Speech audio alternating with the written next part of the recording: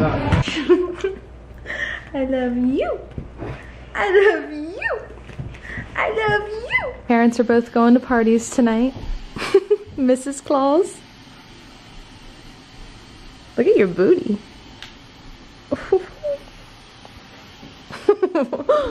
And then apparently this is how we brush our teeth. His butt in this outfit. I know. I'm like, I'm sad I'm not gonna be around you all night. It's like a baby. Zeke, it's just you and I. Because I know you wouldn't be able to keep your hands off this. Zeke's like, What's wrong with you? It's okay, Zeke. Dad, Still your dad. I didn't lose my mind. Zeke, what do you think of this?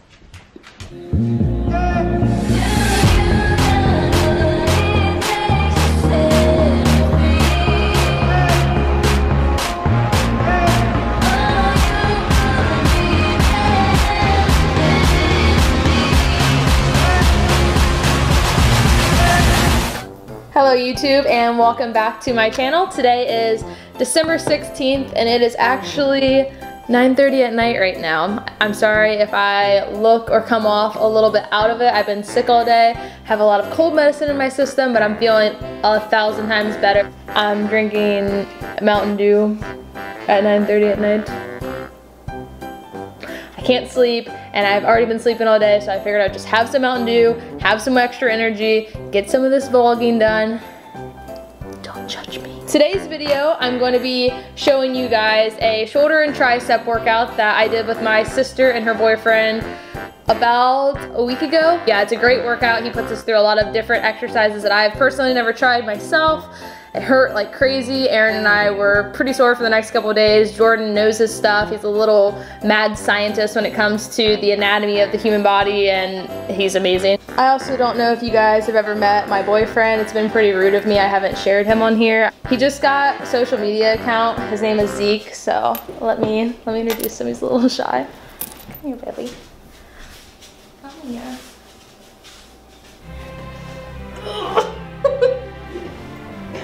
So I want everybody to meet my boyfriend.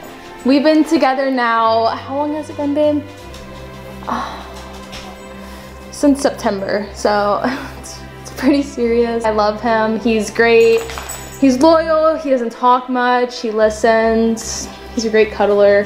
He's my one and only. If you guys would like us to do a, if you would like us to do a Q&A, let me know. I'll tell you a little bit more about our story. So we got these new lights that are made for recording, and it shows every single feature of your face. You can see my chin, or my face is kind of clearing up a little bit. It's still acne. I hate acne. I had a lot of people message me with different tips, and I'm trying every single one of them. Every single. I got a spray tan yesterday, just because when I'm feeling a little bit fluffier, a tan always helps that, but this is our light setup. We have this, it's an umbrella light. That's I think it's considered an LED light for vlogging in this style, but it makes your face pop a little bit more.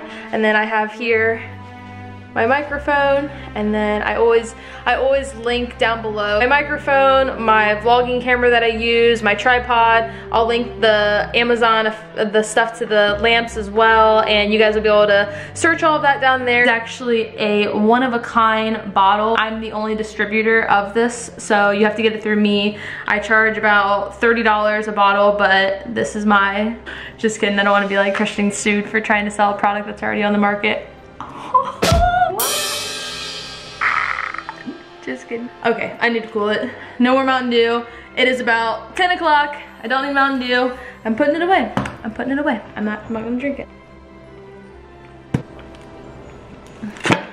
Okay, just one sip, one sip. I'm digging the way that these lamps make my eyes look though. They're popping. It's like that song. My lip gloss is popping. My lip gloss is cool. My eyeballs are popping, my eyeballs are blue. All the boys be stopping, they chase me after school.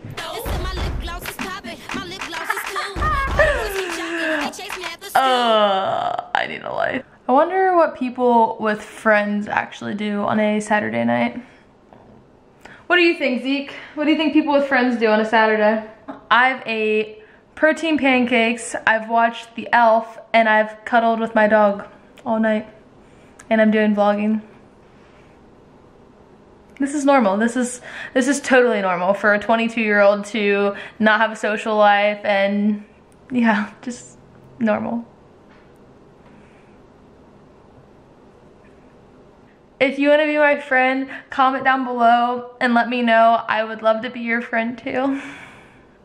I'm not trying to sound desperate here. I'm just saying, like, some human interaction where people say stuff back would be amazing. Like, that would be really, that'd be really nice. I want to get your guys' opinion. Aaron and I are thinking about doing some music videos that are like comedy skit type music videos, and we're gonna reenact some Disney movies, I believe. So yeah, if you guys like this idea, let me know what you would want to see. We already have a couple that we're definitely doing, but we're looking for more ideas and something that's not absolutely impossible to do. But comment below and let me know your thoughts on this, but they will be pretty funny as well. So if you guys like this, comment, like, all the good stuff. Enough rambling. Thank you guys so much for watching. I hope you enjoyed this video, and I will catch you next time. Let's get into the video.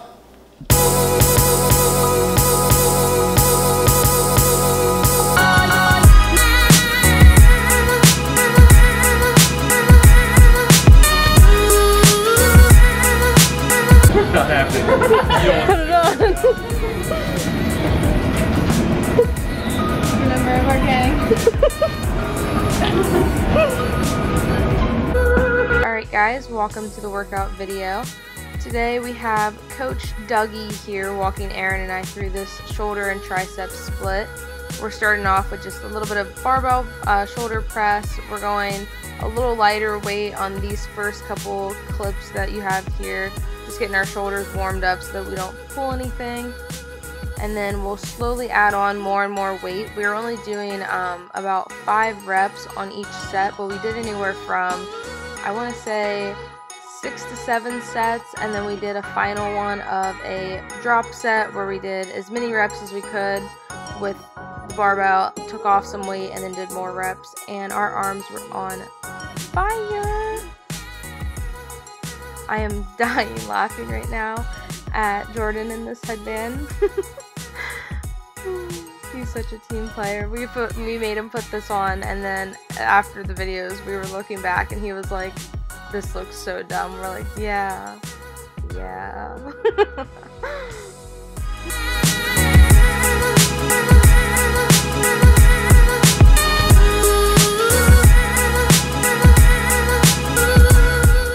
Next exercise that we're doing here is a superset between dumbbell upright rows and an underhand grip upright row, I guess you could say.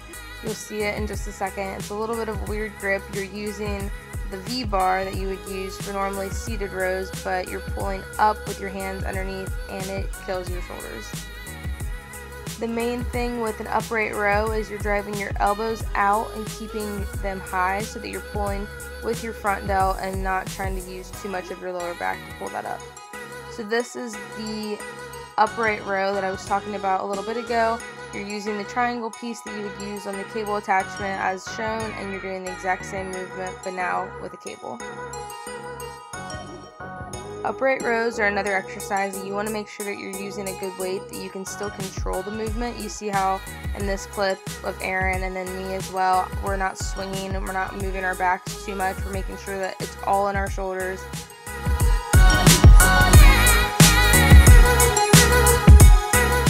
This next exercise that you're going to see Jordan here try to demonstrate for us is extremely awkward at first when you're trying to get into position.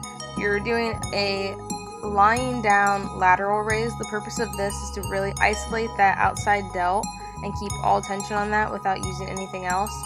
But you really have to find your balance on the bench when you're doing these. I had to reposition myself about 5 separate times because I was falling off. And then after we did this lying down lateral raise, we were doing heavy side lateral raises, not full raises up, but just a little bit to really keep it on the outside delt once again and pushing out. So these are going to be about half reps of lateral raises.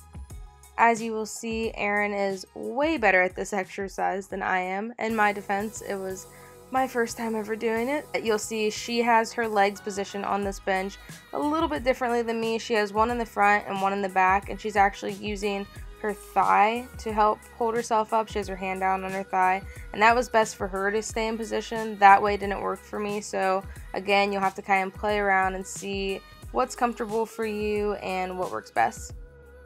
But as she's coming up with this weight, you're seeing she comes all the way up to the top. It takes about a 1 to 2 second pause to really feel everything out through that delt, and then slow and control all the way back down. We then moved on to full rep range lateral raises.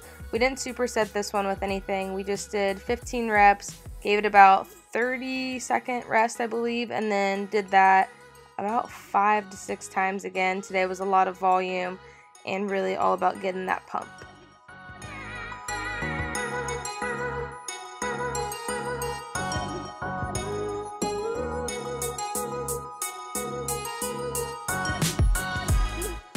Next, we moved on to what was actually a chest press exercise, but as you'll see, we're keeping our elbows tucked in, and when we're pushing out, we're making sure that we're using that tricep muscle. It's extremely important when you're doing an exercise to know exactly what area you should be focusing on. If you don't know where you're supposed to squeeze, then you're not going to engage the correct muscle.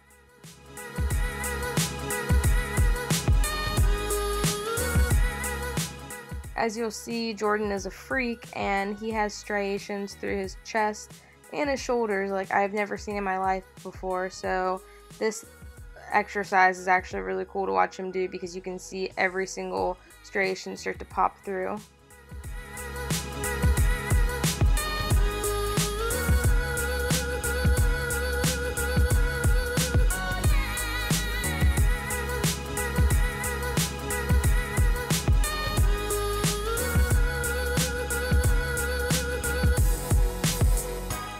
Last but not least, we finished this training session off with a little bit of tricep pushdowns. Here you'll see we're using a straight bar. He's doing full rep range of motion for 10 reps, and then we did another 10 reps of just half pump movements down at the bottom.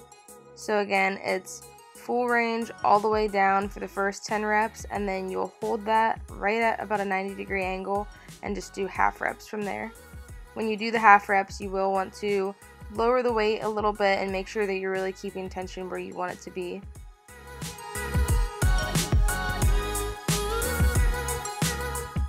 The key with a tricep pushdown is to always keep your elbows locked in place. You want to keep your chest up and elbows not moving at all. If you start to feel like you're really swinging your arms up and down, you probably have too much weight and you need to lower that. I realized when I was doing these tricep pushdowns, it actually felt a little bit better of a connection with them when I had my elbow out in front of my body instead of right next to my sides. I was able to feel that squeeze more through my triceps.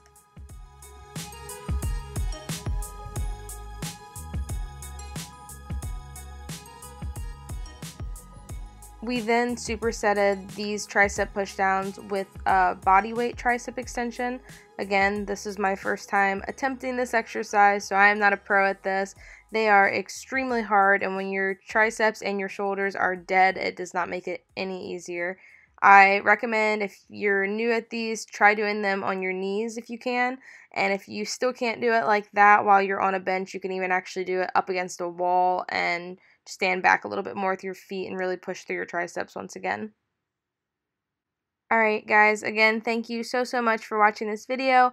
I hope you enjoyed everything, and I hope learned some new tricks and tips that you can add to your own arm day routine. If you did enjoy this video, please be sure to like and subscribe down below. It helps me out a ton, and I appreciate it so much. Good night.